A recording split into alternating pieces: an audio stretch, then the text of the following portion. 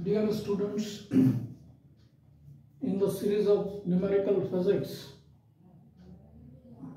we will be talking about the circular motion and the numerical which is based on the circular motion. Now, if we go through the circular motion, means it is related with a motion which is taken in circular path. If it is having a radius r, okay, so it is moving with some velocity, that is v, angular velocity.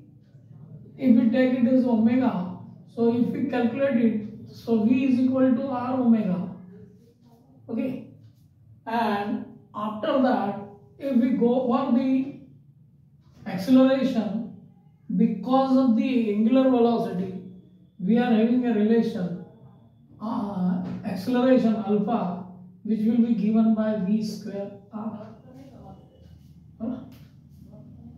So if we see the acceleration, and this acceleration which we call it as a centripetal acceleration,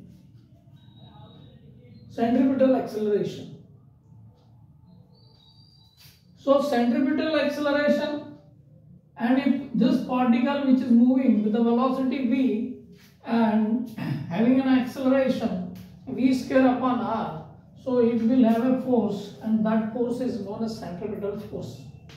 So centripetal force, petal force, will be given by mass into acceleration, that is mv square upon r. Now this mv square upon r is responsible for this particle to move in this particular circular path, and it is also maintaining the velocity, it is also maintaining the path of the particle. So this centripetal force is responsible for this motion.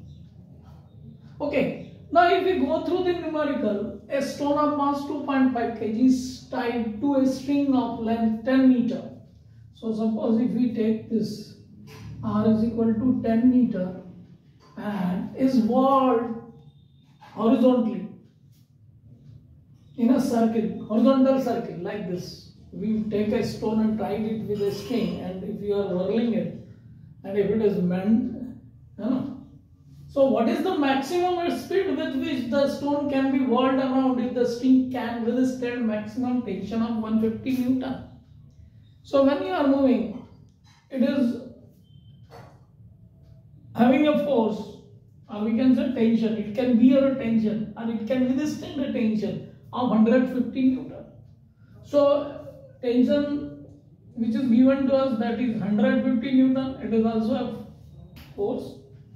And the centripetal force which we have got, if these two forces are balanced, then we can determine it will be moving in this path, circular path, with the velocity.